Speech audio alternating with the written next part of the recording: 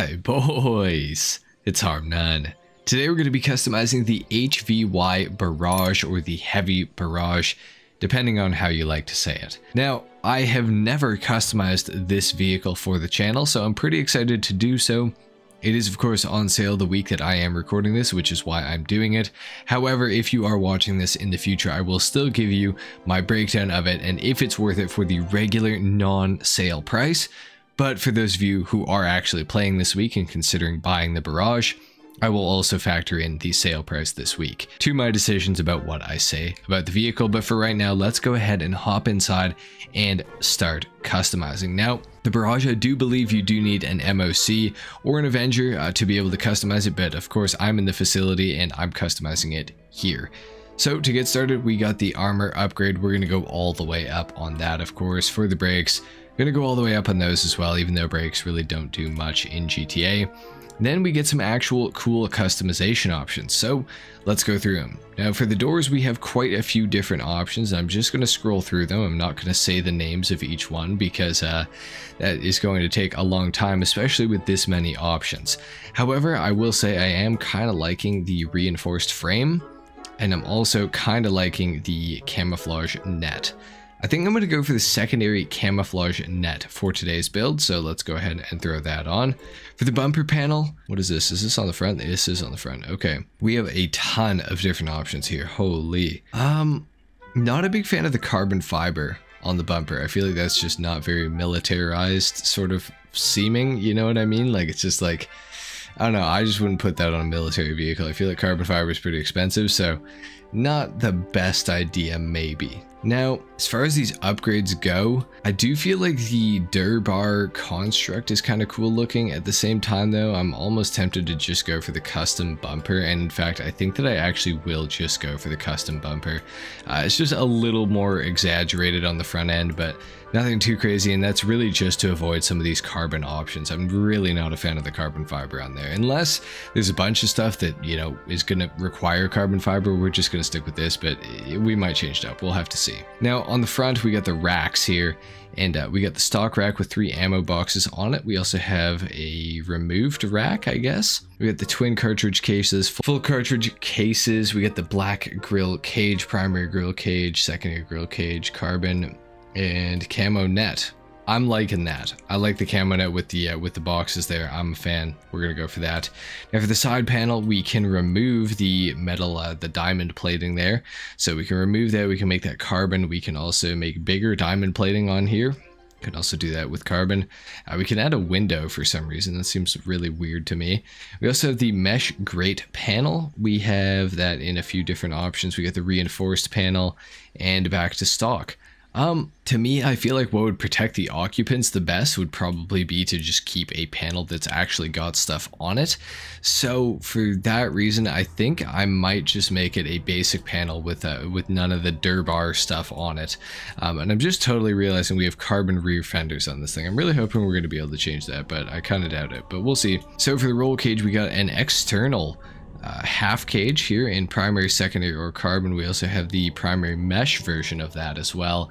We have the camo net version on top of that, and we got some reinforced stuff here. We have the Durbar half cage. That's definitely pretty protective. I do kind of like that for that reason. I feel like nothing's going to go through there when we get shot at, which is kind of cool. Not a super, no, I don't know. I'm not a super huge fan of many of these options, but at the same time, I don't know, something about the Durbar cage is kind of like calling my name, because it's just going to offer like so much protection, which I feel like is going to be kind of necessary for this. So maybe I will actually go for that.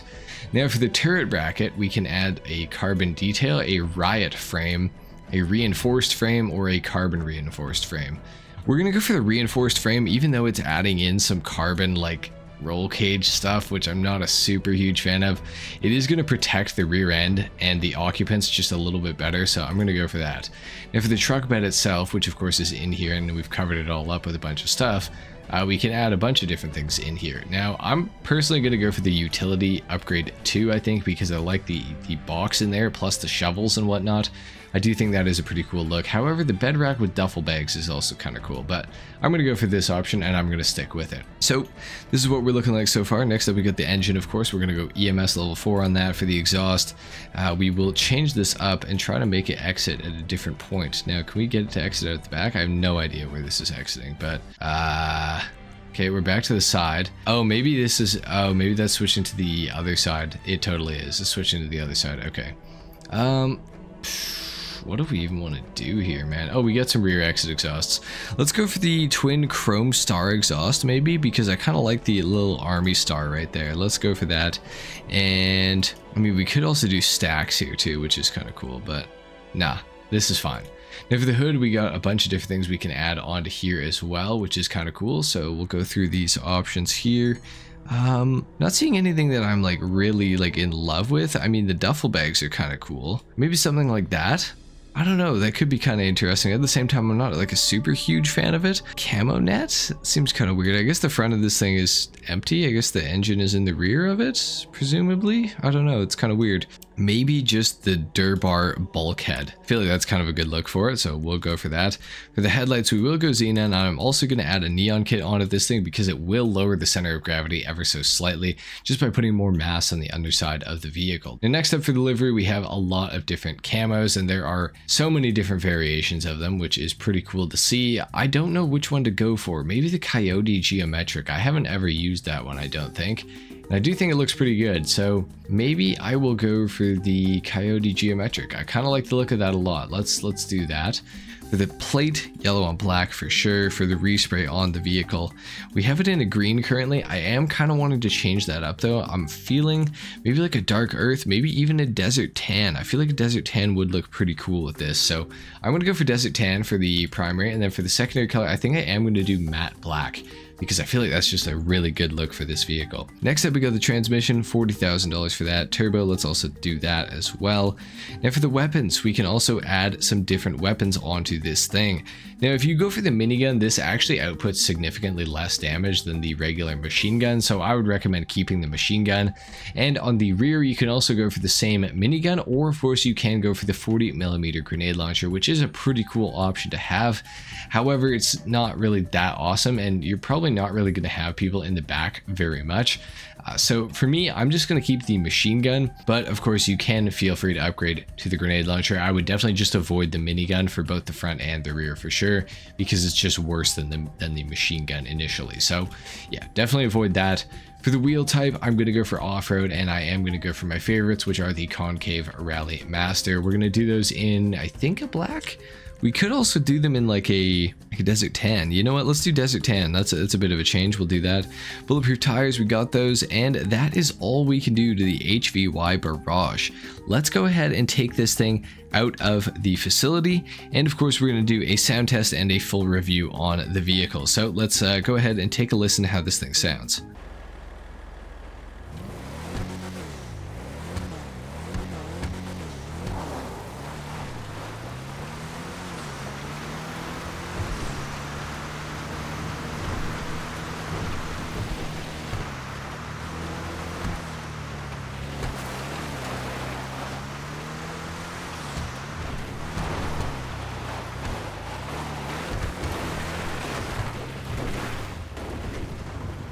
So it doesn't sound that incredible, but at the same time, it's not the worst sounding vehicle of all time.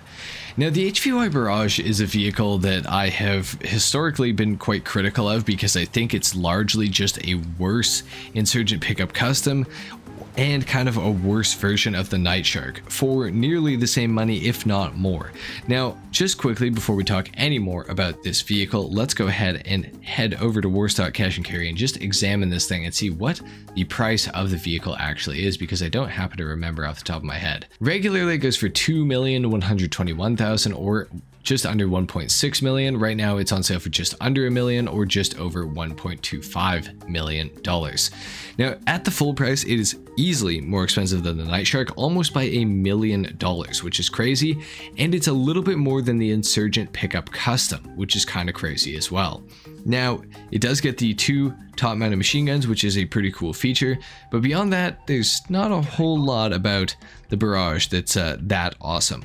Now, it can take about 4 RPGs, it can take about 8 homing missiles, so not very great, and honestly below average armor, because the Night Shark and the Insurgent, as well as even the HVY Menacer, which I also don't really like too much, that can even take more missiles and more damage generally than the HVY Barrage can. So this thing is pretty under armored, and it also is missing a few key features to make it better than some of its direct competitors that are also around the same price and or cheaper. For example, the Menacer and the Insurgent Pickup Custom both have a proximity mine dropper. This thing does not, and that is a pretty huge blow. The Menacer has driver controlled machine guns, and so does the Night Shark. The Insurgent does not, but it does have a top-mounted gun and significantly better armor, while being pretty much the same speed, if not maybe even faster than the Barrage. Now, this thing is pretty quick, I must say. It's not too bad to drive on road for sure, and off-road it's pretty decent as well. However, if you drive around the Barrage for a long enough period of time, you will notice some things about it that are less than ideal, let's just say. For example, when you are cornering or going up on 2 wheels and things like that with the Barrage, this thing does tend to have a pretty significant issue when landing, where the wheels occasionally, and it happens more often than you would ever hope, they will clip into the map, causing very, very strange behavior. When you're going off-road, it's going to cause you redirections, it's going to cause you all kinds of issues, which is very strange. Now, I do play on PC, so this could be exclusive to PC for all I know. But what I do know is that this thing just generally is not that awesome when it comes to off-roading or just kind of driving in general. And if you also couple the fact that it's just kind of worse than the Insurgent Pickup Custom, it's worse than the Night Shark, it's even worse than the Menacer, it just really starts to add up and make you see that this thing maybe isn't the best vehicle of all time. Now, I will just say, if you are watching this review when this thing is on sale, it is significantly better than when it is not on sale, because right now it's right around the same price as the Night Shark, and for what you're paying, you're kind of getting equivalent-ish performance. And if you're paying, the trade price for the HVY Barrage, then you are actually getting a pretty good deal, I would say. So if you're looking at this thing right now, if you can get it for the trade price, I would say it's probably worth picking up, but only really if you don't have any other armed vehicles. Like if you have an Insurgent Pickup Custom, there's not really much of a reason to have a Barrage. Same with if you have a Night Shark or a Menacer, for example. The Barrage just kind of isn't really worth owning in comparison to those vehicles. So I would advise you, if you have an Insurgent, if you have a Night Shark, if you have a Menacer, if you have an APC even, to probably not consider purchasing the Barrage. However, if this is going to be like your first armed vehicle or something like that, it's not a bad price to pay for this. Now, if you don't have the trade price though, and this thing is actually more money than the Night Shark, I would say just go for the Night Shark. I think in the long run, you'll be happier. It's much faster, it has driver controlled machine guns, it has better armor, it's nicer to drive, it has better handling, better acceleration, you name it. Pretty much everything with the Night Shark is better, except for the fact that this thing has top-mounted guns. That's the only thing it really has going for it. The Barrage is an interesting vehicle, and I don't want to not like this thing, but the facts are that it's just not nearly as good as some of its direct competitors that are also cheaper than it in the first place.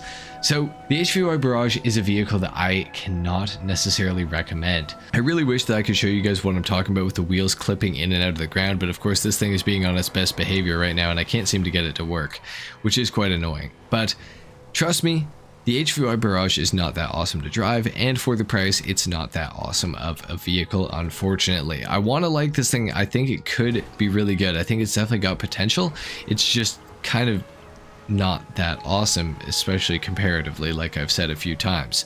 So the HVY Barrage, I would not recommend purchasing, especially if you are watching this when this thing is at regular price. I would say do not buy the Barrage. Look into the HVY Insurgent Pickup Custom. Look into the Night Shark, and well, I wouldn't even say look into the Menacer, but out of these two, I would definitely say buy the Menacer over the HVY Barrage. It's just simply much better. There we go. I got it to happen.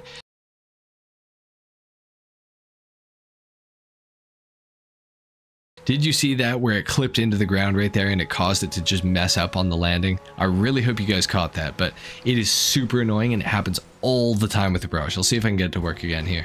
Yeah, there we go. It clips into the ground and then bounces you out. It's super weird. But anyway, please don't buy a Barrage. It's not really worth owning. Now, I have owned one of these for quite some time.